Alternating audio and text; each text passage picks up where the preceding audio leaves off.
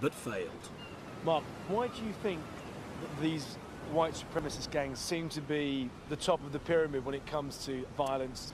Right, that's true, and it's kind of a unique phenomenon. I can't really explain it. I don't know that anybody knows, but I think that they've grown in power and popularity, and they're responsible for smuggling a great deal of narcotics. They're responsible for a great deal of extortions. They're responsible for a great deal of assaults, and they're responsible for a great deal of murders, both in the prisons and outside on the streets. They're very much a threat, certainly here in Southern California. That first meeting with Mark paid off in an unexpected way. The wall of silence began to crumble.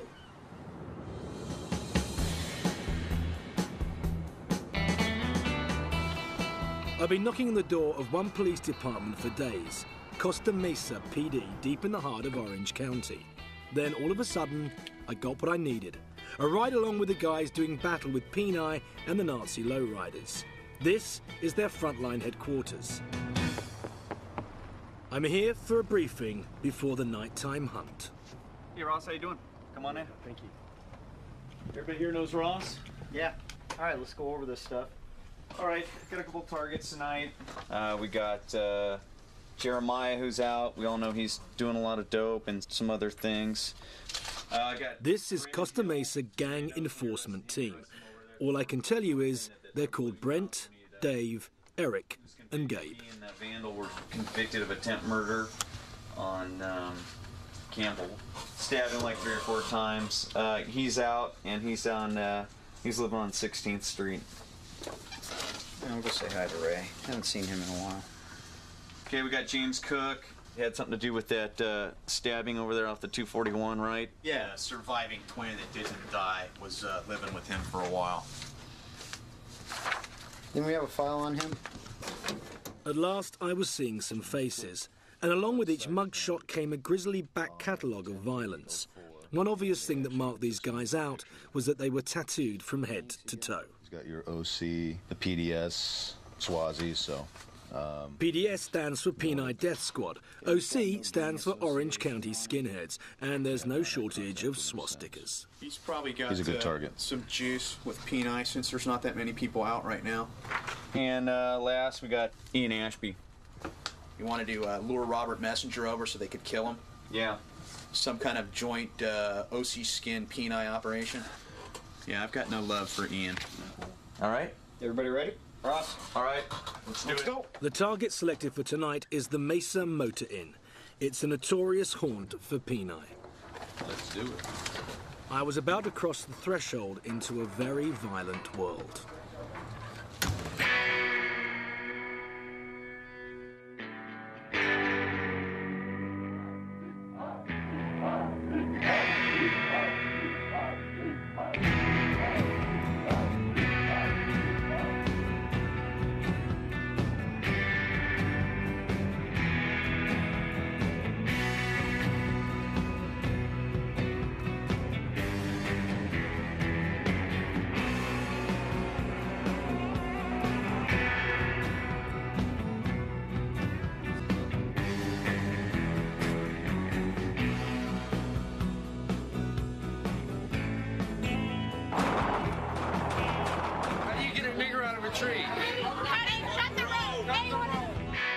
This shocking footage shows a Nazi lowrider stabbing an African-American boy through the heart.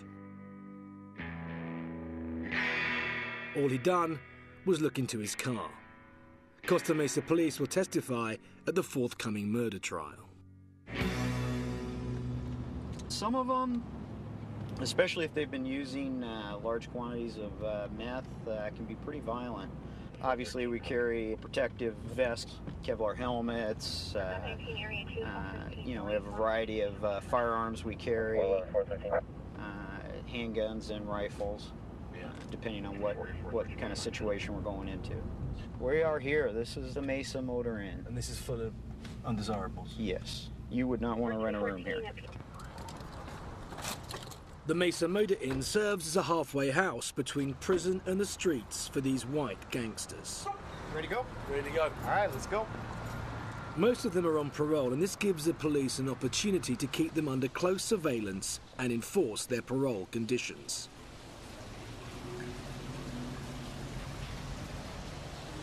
Police department, open the door. Police department, open the door. Okay, door's shut. Man, how you doing? Police department, who's all in here? Police department. Whose room is this? Okay, so the owner of the room is not here, correct? No. Okay. It's the last time you used Should it? be off, or you know. The first thing that struck me was that the cops were coming down very hard. I thought they'd never get away with this back home. That's 22 days, brother. You sure you want to roll the dice on your parole status being good after 3 weeks? When's the last time you saw Mr. Juarez? This lot looked more scared than the cops. Maybe it was with good reason. This guy confessed he'd just taken a hit of methamphetamine. It violated his parole. Gary, give me your last name. Delayed on that. SIMS. What do you claim now? What do you run with? No. Okay. You don't run with anybody? Nope. What are your beliefs? As in white supremacy or skinheads? Oh, I believe it. You don't believe in any of it? I do. You do? So are you in the white gangs then, like? Were you in the white gang? I'm not in one, but I believe what they believe. You believe what they believe? Yeah. What do you think they believe? What do they believe? I don't like blacks. Blacks, Mexicans, no. You stick together with the white people. But that's as far as it'd go with his racist views. Gang members are now wise to the fact that if the police can link racist beliefs to crime, they'll face a long prison stretch. So they keep their mouths shut. This arrest is just for a routine parole violation. How many times have I arrested you? Could even count. Yeah, it's a lot of times, huh? But the last time the police pulled this guy, they were looking for something much, much bigger. Several months ago, they actually smuggling money back to the Middle East, and I don't know where it went. Upwards of $600 million? $600 million over a 6-year period. Went back to the Middle East for terrorist purposes. This case involves a Lebanese businessman and alleged money laundering. It was amazing to think that this guy could be involved in anything that big. Those guys looked like they were white affiliated gang members. Yes. They were, weren't they? I mean, we talked to one of them about it. Yes. When we asked him why he was, he didn't really have much of an answer. When you asked him, well, why are you a white supremacist? I don't know. Yeah. You know, he didn't know. He didn't have any answers. Either that or he didn't want to give those answers on film. And you know, and to tell you the truth, he probably couldn't, just because he'll claim it. That's who he'll hang with. And no real answer. I hate black people was one of the that, don't like black people. But then he said Mexicans as well. But he admits, I got to work with them. I got to work with them because I got to get the dope from them. I need to do things like that. So. Now, Mexicans and drug deals I get, but Lebanese businessmen and international fraud, well, that's something else, and to the tune of $600 million. Thanks, appreciate it. But the police are treating P.E.N.I as a major threat, and it's not only about guns and drugs. They're now focusing on identity theft, financial fraud, and terrorism. The suspect, the passer, goes into the stores and they try to pass the checks or credit cards. This training session is designed to get police up to speed with P.E.N.I's venture into big-time white-collar crime. Computer stores and things like that. And not only do they involve in guns and drugs, they also are dealing in high-end identity theft schemes. And all this equipment that you see here are the devices that they use to facilitate the crimes that they commit. And they're worth a ton of money. You're talking several $1,000s each for one of these items here. This one here is close to about $10,000. This technology has evolved kind of faster than we have in law enforcement. We're still looking for dope and we're still looking for weapons, which are good things to do, but the damage that these people are doing through identity theft is just astronomical. Global fraud, you're talking hundreds of thousands of dollars in single transactions. There was actually a case where one of the P.E.N.I members was able to bail out of jail using counterfeit checks that they were able to manufacture. So the sophistication and the level of fraud that they're doing is just amazing. They can put your homes up as collateral sometimes for bail. So they could be gone for several years without you even knowing that they took out 50 grand or 100 grand against your house. I've been barred from this training session to protect the identity of the cops working the streets, because the police insist their men have become targets for P.E.N.I and Nazi lowrider assassins. It was such a disturbing claim, I had to follow it up. So I paid a visit to the district attorney's office. The DA's officer in charge of gang investigations for all of Orange County is Al Valdez. In the gang culture, to earn your respect, you had to be violent. The Nazi lowriders took that to a very, very new level for people in this particular county and in Southern California in general. They became very violent. They would assault police officers. They would lead you in a pursuit, and after pursuit, get out and shoot at you. We didn't see that behavior with our other gangs, at least not as often as we saw with the Nazi lowriders. And the P.E.N.Is also became very active. P.E.N.Is would threaten you, would threaten prosecutors, would threaten police officers. It was as if they were running with reckless abandon, thinking that that intimidation would cause some kind of reaction in the law enforcement community here, like back down. So our contacts with them on the street, all of our red flags are up. We don't take any chances with them at all, because they are the kind of gangsters that will shoot it out or assault you. Let me see your hands! Let me see your hands right now! In Orange County, California, there's a daily battle going on between white racist gangs and the police. And Sergeant Clay Epperson was there the day full-scale war broke out in the genteel suburbs of Costa Mesa. So where are we going then, Clay? Well, we're going to go to an apartment complex that was the first significant presence of Nazi lowriders here in Costa Mesa. Right. This is a very nice area, isn't it? Yeah, it's mixed rental, you know, single-family homes. So when these guys showed up on the picture, they were engaged in property crime, narcotic sales, and a lot of violence. And so for us, being a small community in Orange County, they were unusually aggressive. Okay. Did you mount raids on the building? Yes. This was our piece of it. This is where we got involved.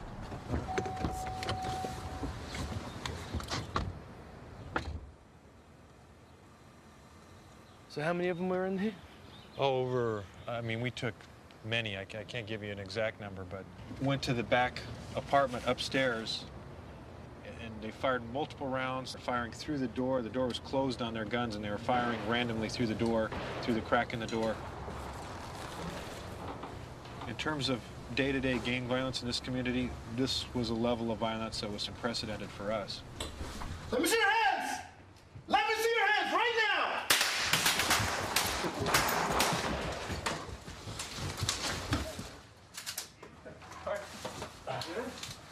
Even this simulated siege brought casualties. Well, the jeans are going to have to go to... He likes pain. But the real message came over loud and clear. This is how far the police are prepared to go in their war against P.E.N.I and the Nazi lowriders. Well, I posted here because I thought our immediate threat was in the room. And there was somebody here? Yes. Hootie and Sergeant Culver tapped up, checked this little area here. Yeah, immediate threat. Check this area. This facility in Orange County is a mock-up of suburbia, down to the last detail. I've worked on film sets that are less believable. One thing they've said to us is the closer they simulate the real thing, the better they are on the day. And, you know, this is quite an amazing setup here. I mean, it feels very real. But what I really needed now was to see things a little more from the gang's point of view. I contacted a former narcotics cop, now a white gang specialist. Ken Whitley has been collecting data on Southern California's unique gang problem for the last decade. Tattoos important to these people, aren't they? Creating an image. Isn't that rather stupid if you tell everybody who you are? Well, in a way, that's one of the rites of passages. That's one of the badges of honor. That's one of the things that they do to show their racial pride and their racial purity and their commitment. Well, here we have an individual who is an active member of one of these groups we've been talking about. Jesus, his neck's been completely severed, hasn't it? Or not severed completely, but it's sliced. And he's sitting in a chair in the medical unit waiting to be stitched up. Now, I don't know about you, but I'd probably be on the ground rolling around screaming and yelling if my neck was slashed. Cut, isn't it? This is a soldier. So, how am I going to find these guys? These guys? You want to go actually talk to these guys? Well, that's the plan. I know you've had some experience with gangs in other countries, but this is nothing like you've ever seen before. These guys are committed, they're armed, they're not out and about that easily. You're not going to just drive around and find them. And frankly, if you get lucky enough to find them, it's going to be not a real safe place to be.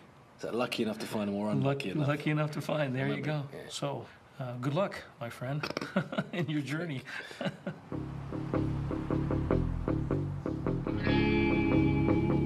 For the next few days, my journey was everywhere. I followed every lead and continued riding along with the cops. But I kept coming up against a brick wall. It's going to be very difficult to find an individual that's going to say, yeah, I'm part of P.E.N.I or NLR, and tell us about their belief system, because they're concerned for their safety. And if they were to do that, they would be in a lot of trouble, so they'd be a target. Every person I try to speak to virtually, in every corner I turn, I seem to be coming up against silence or a brick wall. Someone else has just let us down, and it's virtually the same story. Yeah, I'll speak to you, I'll speak to you. You go to arrange a time to meet them, and I'm sorry, I've got to go out of town for a period of time. Seem to be dark arts conspiring to stop us making this program, and well, I'm getting very, very suspicious. I think there are a lot of scared people out there.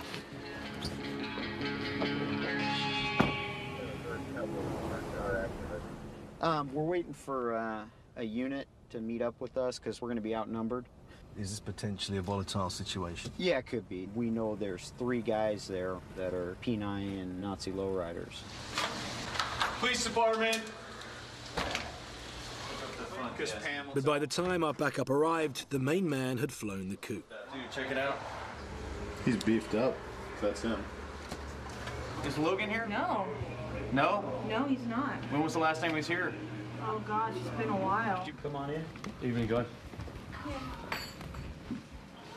This is my dad. Actually, no, this is my house right here. Okay, if you don't want him in here, I don't want him in here, seriously. This is my house. All right. I got my daughter. I'm simply asking you. You could either say yes or no, and that's fine. I mean, if I don't want you guys to like take me up and have me. No. Why would I do that? Actually, no, because give me my space. Okay. It's my family right here. You got it, man. All right. Take it easy. This time I'd barely got through the door, and I couldn't get a single word out of any of the remaining gang members. Maybe I'd got too close to the cops, so I decided to go it alone.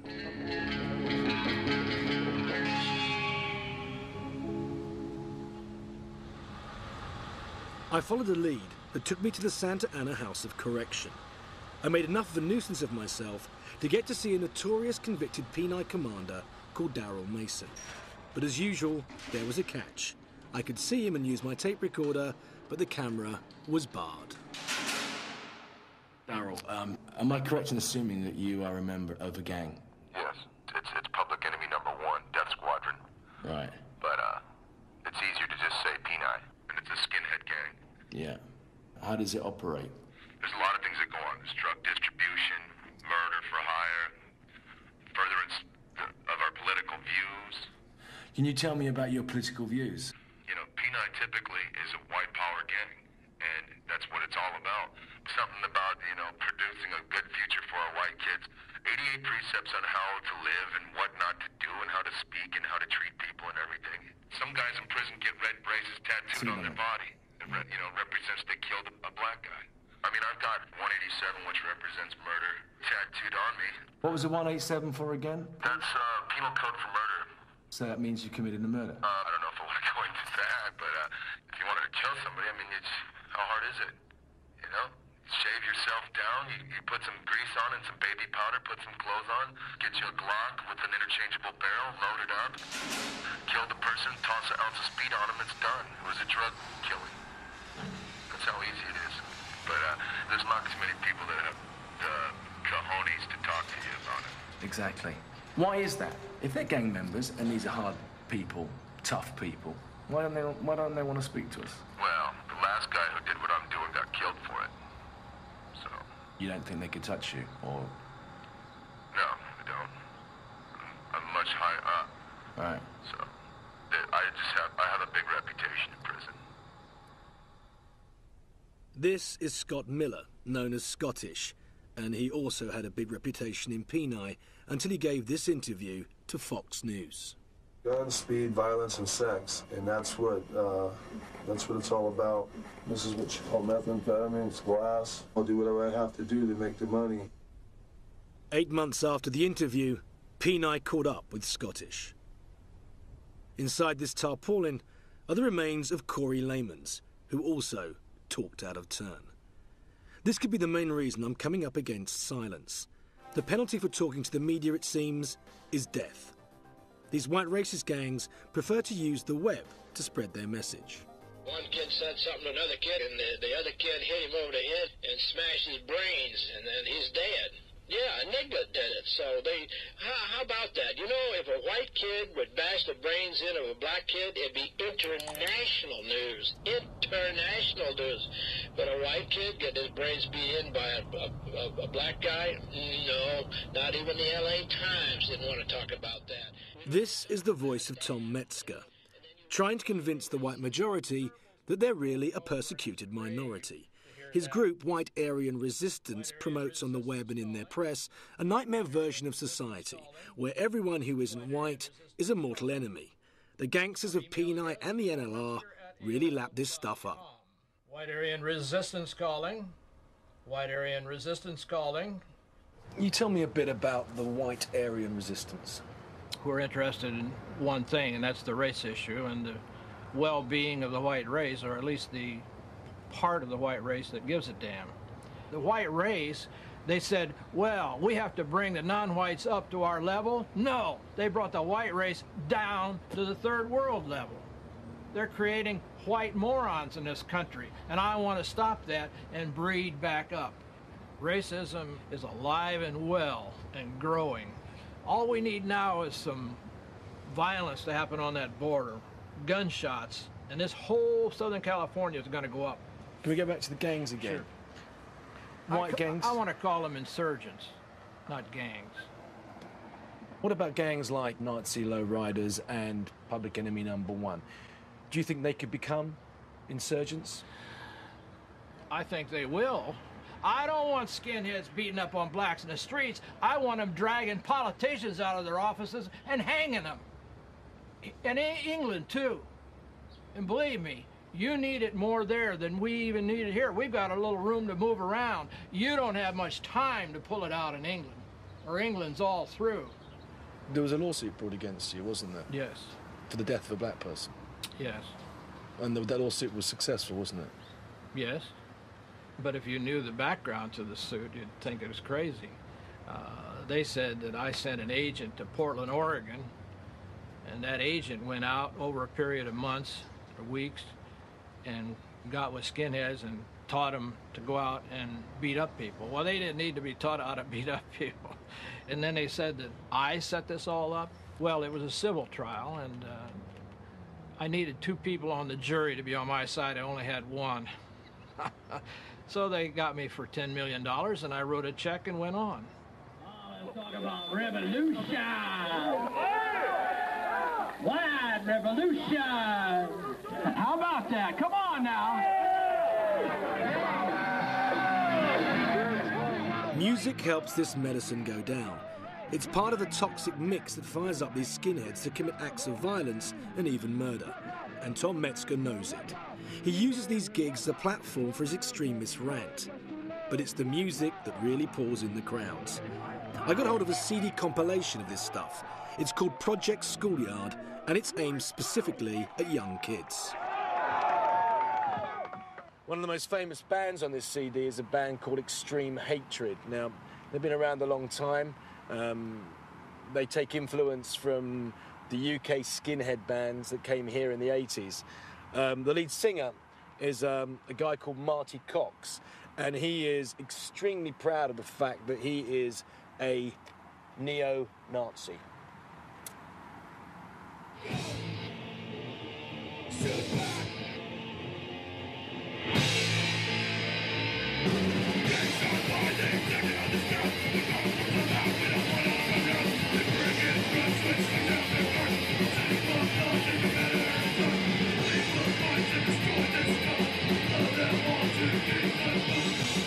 Extreme Hatred regularly play to audiences here in Orange County, but they also claim to have fans around the world. I have to say, I'm not one of them.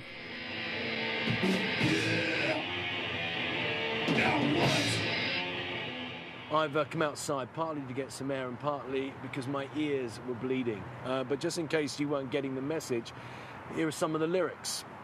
The bastards think because we are white they can push us around without a fight. They'll pull their guns when they start to lose. They gun us down, it's just more bad news. But times have changed as of today. We're shooting back, it's time for them to pay. So listen up, the hammer's swung. Justice is served when the scum is hung. Byron, eat your heart out.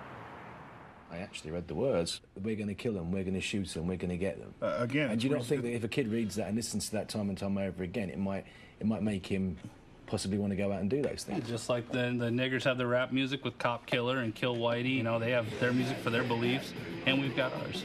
If we're playing a show, and if you're a Mexican at our show, you're going to get beat up. Let's be frank about it, you know? The crowd's just not going to allow that to happen. Can I go back to the symbols? Isn't one of your record labels a load of Jews being pushed into a pit? Isn't it? I mean, that's right, isn't it? Sure. Yeah. But isn't that... And a guy with a big smiley face doing it. But do you think that's going to be offensive to Jewish people? God, I hope so. Yeah, I hope so. You know?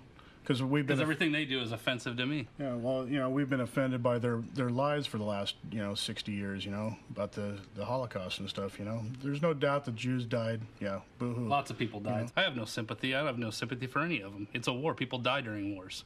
People get killed. We know that Tom Metzger and various people have operated a kind of recruitment thing that goes through schools. I mean, what do you think about things like that? It's not like we're recruiting them and asking them to join us. It's just, hey, here we are. Why isn't it not like that then? That's what it seems like. It seems like recruitment to me. Yeah, well, you can take it how you want to, but really all it is here we are, and you're more than welcome to come and enjoy the things that we do. But you should have seen the people flock around. Just regular high school kids, jocks and surfers, skaters. Everyone's flocking around to get And again, to get the literature. It goes back to where the white kids are feeling threatened, and they see us as a group of guys that stick together through the thick and thin, and they're attracted to that because they see that as a security, Sing Heil! Sing Heil! Sing Heil! Sing Heil! Sing Heil! Sing Heil!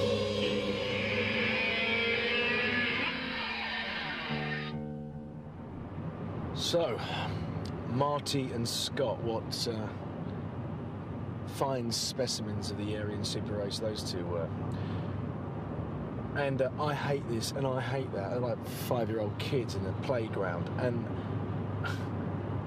I'd like to treat them as a joke, but unfortunately I can't, because what they espouse, what they write about, the following they have, the recruiting that they actively do to get people to join white supremacist skinhead gangs, I think there's a very serious side to that.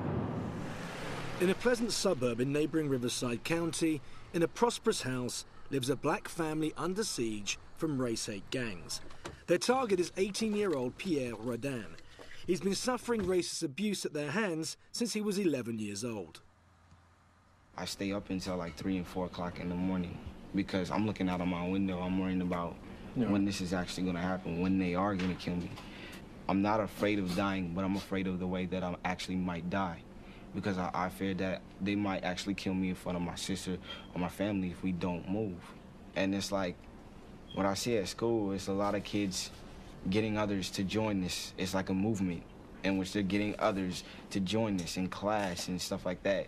I can't focus in school because I have to worry about the guy behind me and the guy on the side of me threatening to fight me and stab me and stuff like that. The boys were threatening me in the car, telling me what they were going to do to me and my daughter, banging on the hood, knocking on the windows, and she was scared. The police didn't have no control over them. They had to like literally force them on the ground. They had to for them to stop. Use a lot of force to get them to stop. And I mean, so the police are they're still banging on the car? Yeah. And then they look at me and they go, "You're next, nigger. You're next. We're gonna get you next." I endured kids spitting on me, peeing on my clothes while I'm in the swimming pool, throwing dirty panties on my desk, and I'm still not fighting. I'm not even thinking about fighting, because that shows that I'm a bigger person. Now I understand when I read on the newspaper how kids kill themselves because of this stuff. I understand how they feel. I understand why it happens. This is TJ Layden. He knows why it happens. He used to be part of the problem. Now, I grew up in a very, very, very white town. somebody was black, Hispanic, or Asian, and they were caught in my neighborhood, that's enough. Crack! I'll hit you, somebody else will hit you in the side of the head, you fall down, you get up, I swear to God, I'll freaking kill you! I watched one guy walk up to a guy one night to humiliate him, urinate on him in front of everybody. Before he could get up and out of his chair, I grabbed him, I socked him, he fell over the side of the chair, and after that, it was nothing but boots and fists. When we had finished with him, we had cracked him both ribs on both sides of his body. We had separated his shoulder. We had broken his jaw, his nose. One of my friends with his steel-capped Doc Martin boots on, like a football player would kick a field goal, literally as hard as he could, came straight across the bridge of the boy's mouth. Now, the boy couldn't protect himself, because this time he's semi-unconscious. One of my buddies laying across his arm and holding it down. My big old fat friend was stepping off to his hand off to the side. And no longer was I going to be a street soldier out there attacking and beating people up. So I became a racist recruiter, actively targeting kids from the age of 12 years old and older to join the white power movement. Guys, this is the way I live my life, man. This was normal. You may think it's freaking crazy. You were kind of very well thought of inside many white supremacist organizations. I mean, you know Metzger very well, don't you? Or did? Yeah, I knew Tom and John Metzger pretty well. How dangerous are they? They're extremely dangerous. Tom was just like, run, guys, run. Do whatever you want. We'd beat up somebody, attack somebody. There'd be a write-up in the paper, an assault, send it in to Tom Metzger, he'd print it in his magazine. These are the two men who cost Tom Metzger $10 million. Their confession to murder led to Metzger's conviction for the death of this man. Mulugeta Saror was beaten to death. In California, race-hate violence is already a serious problem, but the federal government believes it's about to escalate to a whole new level. They've brought in the FBI to tackle the threat head-on with tough new measures. Hello? This is the FBI. Can we help you? Yeah, it's Ross Kemp.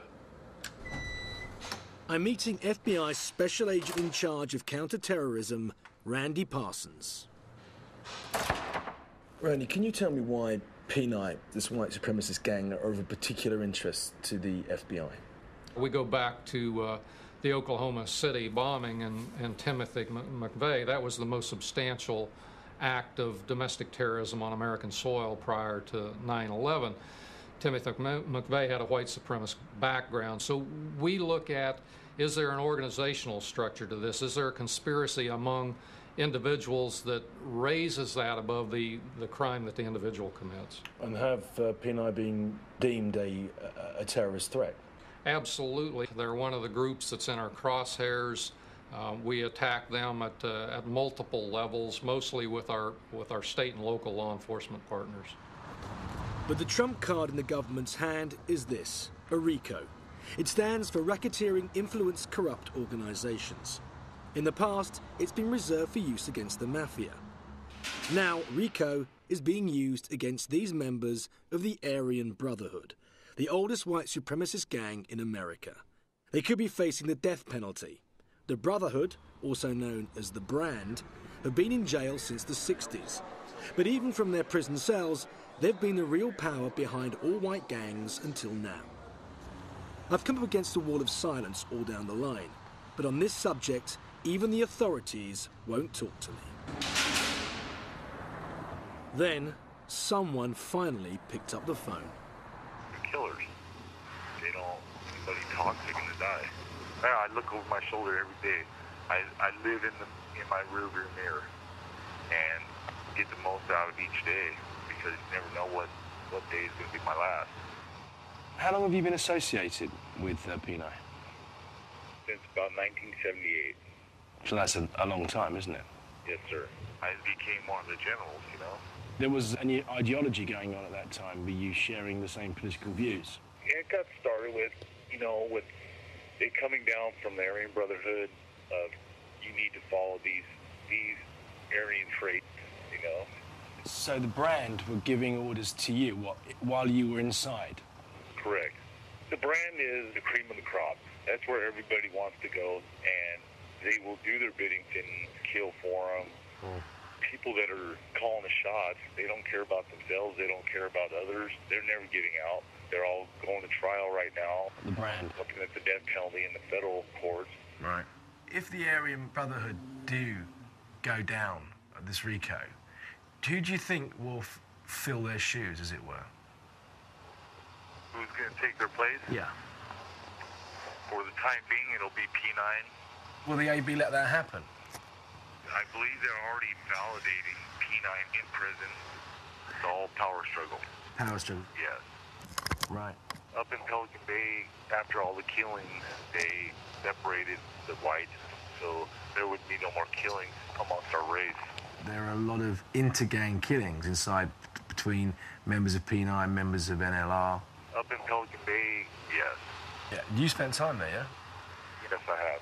So if you're told to actually kill someone by the Aryan Brotherhood, the brand, then you have to carry that out. Correct. What happens if you don't? You're going to die. If you don't do something that you're told to do, the same thing that you're told to do is going to happen to you. If I wanted to go and meet someone from P.E.N.I. Face to face, where would I have to go? Prison. Any particular prison? Pelican Bay right now. You are recommending Pelican Bay to be the best place for me to go, yeah? Oh, yeah. That's the cream of the crop.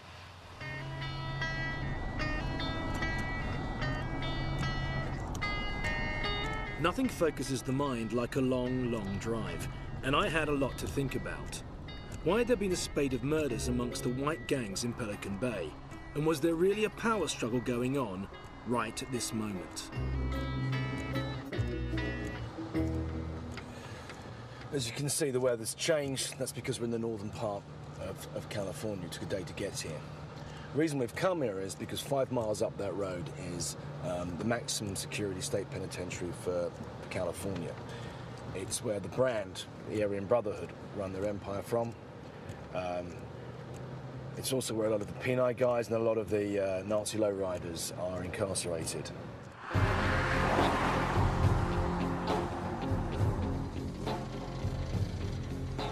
I'm heading for the Secure Housing Unit, the SHU, a prison within the prison. It's a deadly environment, so body armor is mandatory. This is the exercise yard. An inmate comes in here for an hour and a half every day. The rest of the time he's locked up. It's 20 feet by 10 feet. I have to say, if this was my hour and a half, I wouldn't be very happy.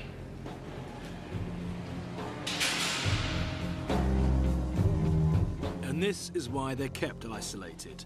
These white gangs have started killing each other. This wasn't a fatal stabbing, but only just. The SHU has its own resident investigator. Here, it's Devon Hawkes. He's had his hands full with the recent gang warfare. What happened here back in 2000, the Aryan Brotherhood decided to try to bring the Nazi lowriders under their control. So they went around and identified from the Nazi lowriders who were the most influential in the gang. They brought in the top 5 Nazi lowrider members and made them members of the Aryan Brotherhood. They effectively divided this gang and set it against itself. For example, this individual, this is Irish Dennis Murphy. His loyalty was questioned, and they took him out. This gang requires blood in, blood out. Blood out. He's out of the gang now.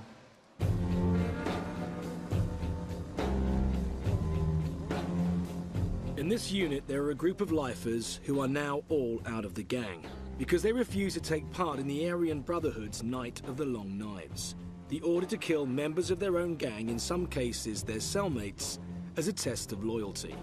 Now they're under sentence of death from their former comrades in the Aryan Brotherhood and the Nazi lowriders. They'll spend the rest of their lives secluded from the prison population.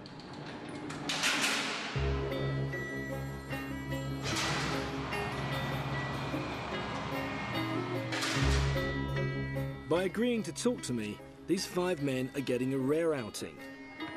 But it will bring them under the hateful gaze of young gangsters gunning for their blood.